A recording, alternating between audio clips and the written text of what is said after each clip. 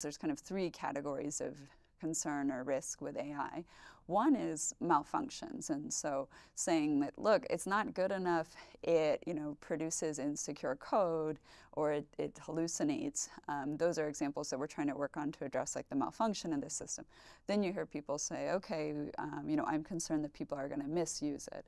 They're going to use it to like automate hacking and cause more risk, and those are issues we have to address as well. And then the last one, as you said, around people's livelihood is systemic risk and concerns around what is the impact of this technology going to be on kind of the broader system? Is it going to change how we all have to work? And I think the answer is yes, it is going to change. And yes, we do need to be concerned about all of these types of risks. But part of the goal of responsible AI is to break down each of these and figure out what are the right ways to make progress on them. And then at the end of the day, like, this is a tool, and you need to find the right ways to put it to use, and it's not useful in every setting, and so it still really puts the developer in charge to be thoughtful about when it makes sense for them and when it maybe doesn't.